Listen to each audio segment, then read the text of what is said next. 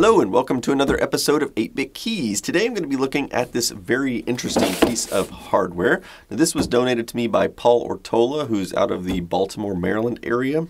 And this is a little keyboard that plugs into the Commodore 64, but it's very different from any of the other keyboards that I've shown before. In previous episodes, I've shown you the incredible musical keyboard overlay that just goes on top of the C64. And I've shown the SFX sound expander, which plugs into the cartridge port. Let's take a close-up look at the box on this one. It was made by a company called Sequential. According to the advertising, it's a real music keyboard for the Commodore 64 with disk drive. Apparently you can record 10 minutes of your music, it has 8 instruments to choose from, and can play up to 3 notes at one time. So let's open it up and see what's inside. So this looks like some software. And let's get this keyboard out of the box. Okay, so onto the software package. They show some other keyboard. Not sure what model that is, but it's certainly not what came in the box. Inside, we get a user's manual. It's small, which is good. That means the software isn't too complicated. And we get 3 floppy disks. Okay, so it's a little dirty and a little yellowed, but not too bad. Here's the thing I find most interesting. It connects to the C64 via the joystick port. So I decided to clean it up a little because I hate the feeling of trying to play on dusty keys. Okay, so it's all cleaned up now. I wanted to show you that it has little handles on each side, which is kind of neat. There's not really anything on the back at all, or on the bottom. So one of the reasons I find this device immediately fascinating is because it connects to the joystick port. Now that may seem perfectly normal to a lot of people, but it baffles me, and I'll show you why. Look at the joystick port and you'll see that there are only 5 digital input-output lines available here, and yet there are 32 keys. Even if this were to be wired into a matrix, you would still need at least 9 digital lines to make that work. So that leaves me wondering if there's some kind of brain inside of this keyboard that is, taking the keys and converting them to some kind of serial data, which the joystick ports on the C64 are capable of operating in that manner, even though they were rarely used that way. So we're definitely going to have to take this thing apart before we're done here. In the meantime, let's go ahead and connect it up to a good old-fashioned Commodore 64. So I have no idea what the difference is between these disks. We've got the SoundMaker software, but these 2 disks look absolutely identical. I guess we should put them in the disk drive and find out what's on them. Okay, so there isn't a whole lot on this disk. It's mostly empty. Let's try the second disk.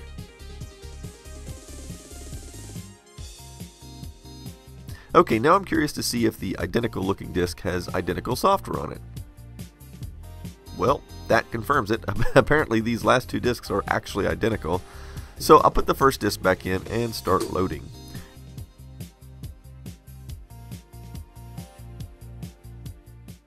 In a moment you'll hear this thing headbang, which means it's going through some copy protection scheme. I think it's kind of silly to put copy protection on a disk like this because the software is essentially useless without owning the hardware that goes with it. So eventually it asks you if you'd like a description of how the SoundMaker works. It was quite rare to have in-software documentation in 1984. Rather than read all of this to you, I'll just show you how it works. You can immediately just start playing if you want. So you can use the function keys to move around the different adjustments that you want to make. So for example, I can go down an octave. Let me move over here and play with the release rate, and you can hear what a difference that makes.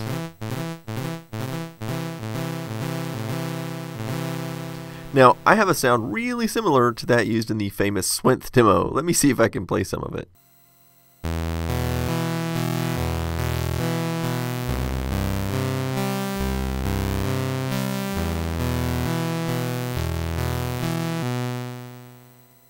So let's play with different sounds.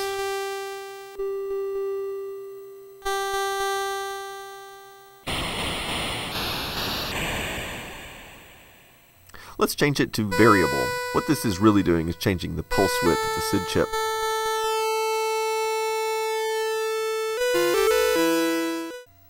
Okay, so let's try out the second disc.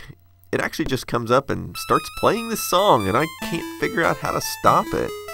I even looked through the manual, but it doesn't describe this program at all.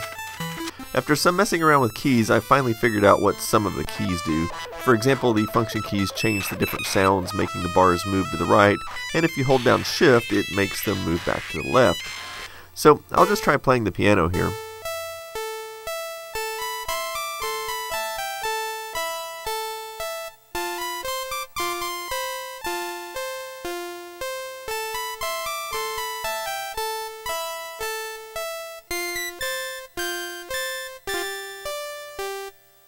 So I really don't like this second program at all. It's not really very easy to use, doesn't make a lot of sense, and it doesn't have octave changes on it.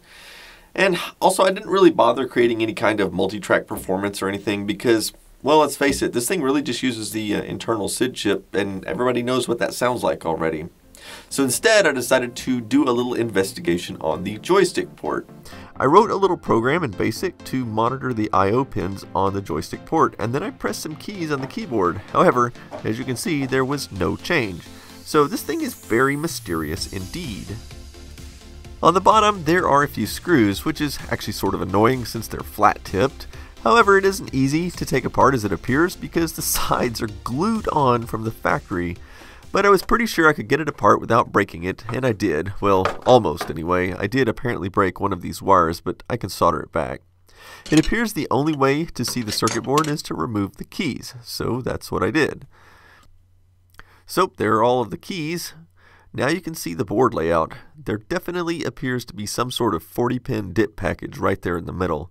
However, there doesn't appear to be any way to see the other side, and unfortunately the circuit board is glued down. I didn't originally plan to retrowrite this, but since I've already taken it this far apart, I figured I might as well before I put it back together. I only needed to mess with the white keys because the black keys look exactly like they're supposed to. I put them out in the sun and let them soak for a few hours. In the meantime, I turned my attention to this huge crack. I'm pretty sure I did not cause this, but it shouldn't be too hard to fix. I just put some super glue down in the crack, and then I used this long clamp to keep it together while it sets. I had found this other little piece rattling around in the case, so I glued it back on too. I got the soldering iron out. Now originally this wire was soldered on the back side, but there's no way for me to reach it now, so I'll just solder it to the other side and I'm sure it'll work fine. By the way, I noticed that these keys have no springs, instead just a piece of foam. That explains why the keys feel so mushy. So here are the keys after 3 hours in the sun. Time to rinse them off. Okay, so the black keys have to go on first, and then here are the rest of them, and as you can see it looks much better after the retrobrite. So now I can slide the key mechanism back into the case, but I'll have to mix up some epoxy to get the side piece to stay back on. And this epoxy takes 12 hours to cure, so I'll have to clamp it overnight and then check on it in the morning. Alrighty then, so it's all put back together and it works as good as new. You can't even tell I had it apart and the keys look great now. So what is my final verdict on this product? Well, I think it's a very fascinating piece of history and I'm going to love having it as part of my collection, but I don't know, there's a lot of things I don't like about it. It's definitely better than the musical keyboard overlay because it has more keys and the keys are definitely easier to use because the overlay keys are so small. But it still doesn't have enough keys to comfortably play anything on. So that's always a problem. And the keys also feel somewhat spongy when you push them. And of course now I know why, now that it's literally a sponge that it's pushing on inside. But the software is fairly primitive, although I kind of liked the first piece of software. In many ways it resembles the software I wrote, SID keys, which basically just allows you to change all of the parameters of the SID chip. The other thing I do like about it is the fact that it uses the joystick port, so it doesn't require a cartridge or any clunky adapters or anything like that. It's a pretty simple device to plug into the C64, and apparently it does have some kind of microcontroller, as we saw, but we never did really get a good look at it. So at least that mystery's more or less solved. Also, a lot of people have been asking me about the software I created called SID Keys, and I've never actually finished it yet, but I got tired of emailing it to everybody individually, so it is now available on my website. It's kind of in an alpha version. It sort of kind of works. A lot of features are not implemented yet, but you're welcome to go download it. I'll put a link here in the description field, and otherwise, I hope you enjoyed this episode, and stick around because, as always, I have more coming.